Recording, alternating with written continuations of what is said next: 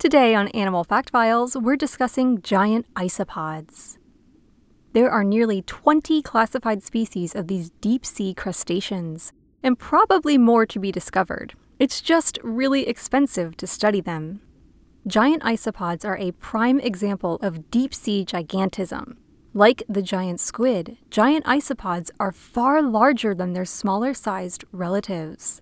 Most of the more than 10,000 isopod species only reach about an inch at maximum length.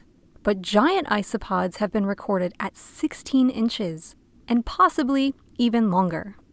Not all these deep-sea giants reach this massive size, but they still top the charts compared to other isopod species. These invertebrates live along the ocean floor, though they can also swim.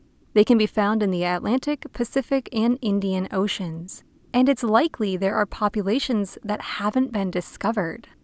Giant isopods live in water as shallow as 550 feet to depths more than over 6,500 feet. Where they live all depends on the species, and sometimes the other species around them. Some species rule the seafloor and patrol from continental shelves to the abyssal plain, but others are limited in their range. In some areas, multiple giant isopod species live in a single location. The smaller species control the shallower areas, while the larger species are restricted to the deepest depths. Giant isopods are commonly known as scavengers, but this is only part of their dietary picture. These animals opportunistically eat just about anything that falls to the seafloor. This debris is known as marine snow and can include fish heads and whale bodies. When it finds a huge meal, a giant isopod can eat so much food it loses mobility. In fact, their giant stomachs can take up to 2/3 of their body if necessary. These invertebrates also munch on live animals like sponges, sea cucumbers, and even fish caught in deep-sea cages, much to the annoyance of those trying to catch the fish.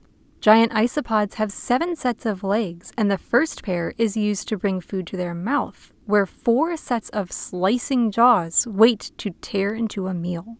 In fact, these crustaceans have been known to chew through wires of deep-sea camera equipment, so they can be some tricky beasts. Like the roly-polies that live on land, giant isopods can curl up into a ball to protect themselves from predators. Fortunately for them, they have few of these. This may be in part why they've been able to reach such gargantuan sizes. Of course, humans do pose a threat to these invertebrates through plastics, which have been found in giant isopod stomachs, and trawling, which can disrupt brooding females. While little is known about giant isopod reproduction, what is known is that the females develop a brood pouch in which their eggs are kept safe from harm on her body and mature into fully formed adults.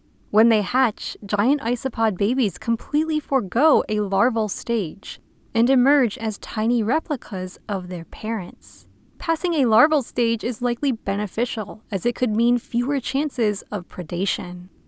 How long they live is unknown, though one unfortunate individual managed to survive 5 years without eating in captivity. The different giant isopod species can be told apart by the different structures and formations of their shells. All of them, however, have long antennae they use to navigate their environment and large eyes that, like a cat's eyes, reflect light that hits them, making them appear to glow. For more facts on giant isopods, check out the links below. Give a thumbs up if you learned something new today. Thank you to our patrons, Spike Spiegel 93, Dad, and everyone else for their support of this channel. And thank you for watching Animal Fact Files.